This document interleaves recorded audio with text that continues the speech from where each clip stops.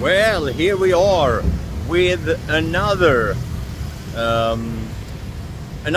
Philippine locals food tryout, and don't let yourself get fooled by the background here. I am not going to focus on pet safari, no. So far, this place here, where you can buy kanon og manok or tung manok. Well, you buy, alright, I kind of slaughtered that. So manok is the Filipino word for chicken. And chicken with rice, you say kanon og manok or something like that. But I'm getting half a chicken and a rice for about 130 peso, which is a really good deal. It actually fills you up.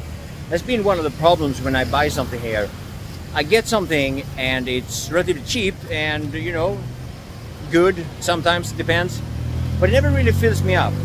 But this place actually does. And hello, now we have a lot of people walking by here. Hi, hi, how you doing?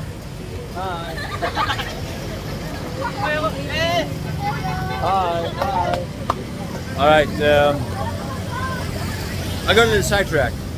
So, yeah, so food, yeah, food. So I actually ordered half a chicken with rice. It cost me 130 peso and I actually get full. And that is really cheap. Now, I gotta warn you also, when you're doing what I do here, trying out food, street food like that, is that the most concerning... Do you have a YouTube channel?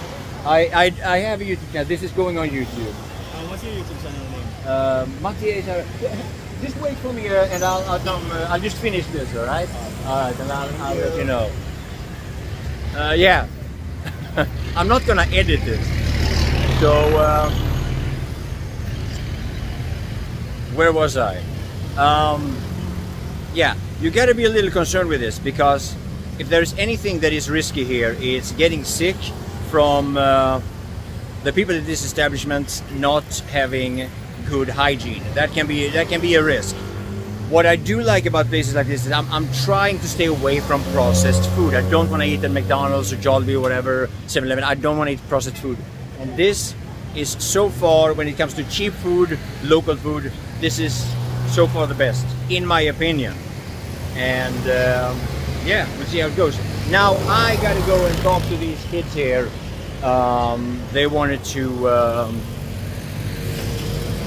I don't know, they wanted to get some they want to get my information on my my YouTube channel, stuff like that. So see you guys later.